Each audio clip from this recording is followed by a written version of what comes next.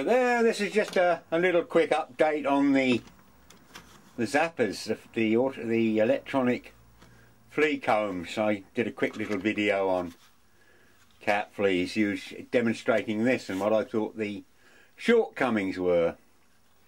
If you watch the video you'll understand what I'm talking about. Anyway, I wasn't too happy, so I looked for an alternative and I found this on eBay. I thought, well, at least it looks like a flipping comb, and it looked sort of more substantial job, and it only cost a few quid, but it doesn't do what I want. But to be fair to the item, I think it possibly has good potential to perhaps dogs or longer haired animals. It's got a far better comb, but they're all plastic. So I thought, well, how's this work? It runs on 2 AAA batteries, and there's a little off on here. Hear it? Sorry about that, the camera didn't like it. You should hear it pulsing over the top of the traffic. Anyway, I thought, and you've got 2 combs with it. There's an even coarser comb, and they slide out, and it's only got one connection. So I thought, hang on, how can you zap something with only one connection?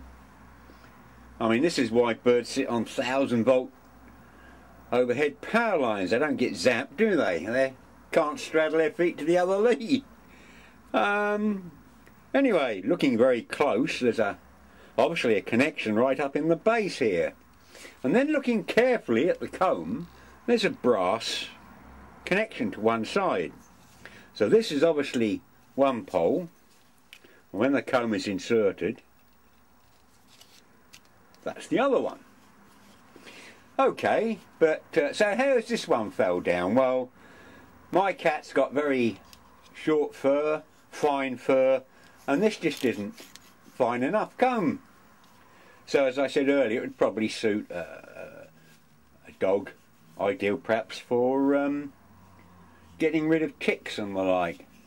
But anyway, I had it running for a minute, and it's ticking away, and I could smell ozone. And I thought, hello, if we've got ozone, we've got arcing somewhere. We obviously got some pretty potent voltages going on. So let me just switch the lights off.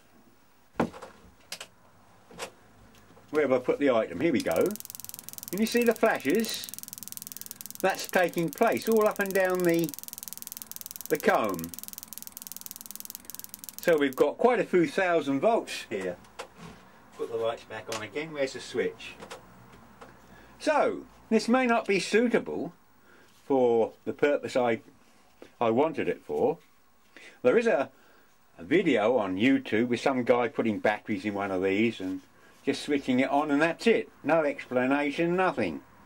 And that's the only time I've seen one, but I suspect they're expensive. But I've looked all over it. There is no markings other than off on at the beginning. So it doesn't say much for manufacturers that haven't got the courage to put their name on an item. Anyway, the point of this is, whilst it may not be suitable for the purpose I bought it for initially, I think I can make use of this.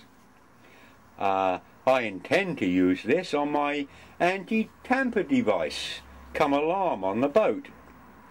More on that later, folks.